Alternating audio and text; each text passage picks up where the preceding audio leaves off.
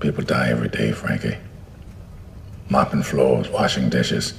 And you know what their last thought is? I never got my shot.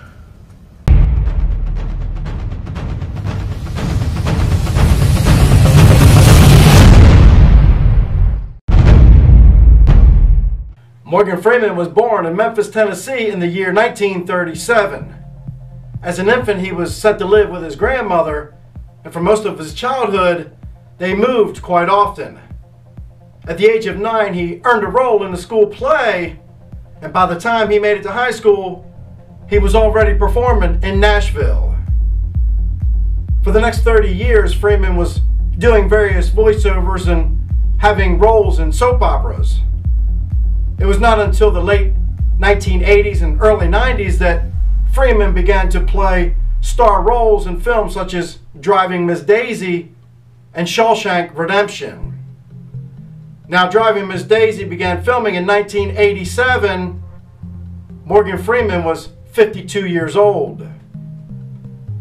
He was once in an interview, and the gentleman who was giving the interview had asked him, what was it like to finally reach success at the age of 52?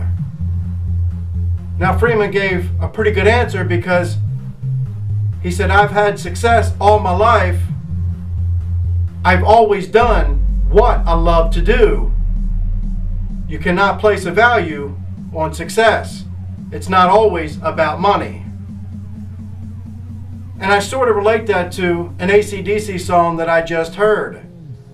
See, the song, there's a phrase in it that says, it's a long way to the top if you want to rock and roll.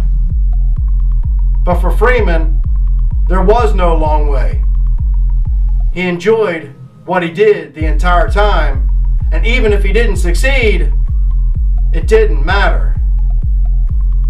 Now, this all sort of relates to one of my favorite phrases from the movie Shawshank Redemption. It's time to get busy living, more get busy dying.